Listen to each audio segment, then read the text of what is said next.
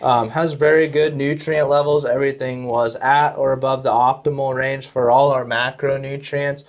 Again, with micronutrients, we see those being below the optimal range, which is pretty typical, what you guys have seen on most of our bag soils.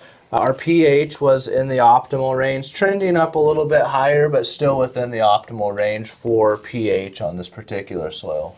Great. And what did you have that scored at? I scored it at a 8.5. And I was at an 8.5 as well. Again, coming back to that nutrient density score.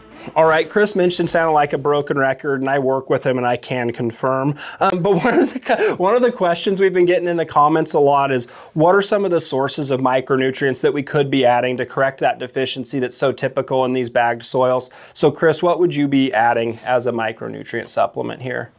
Typically for like the long-term play, we're recommending Azomite or Greensand. If you want to see things happen quickly on your micronutrient levels, there are micronutrient packages out there that are available, typically granulars. If you see those micronutrients are low from the test, you can start those foliar applications right out of the gate and maybe avoid any of the deficiencies you might see from micronutrients.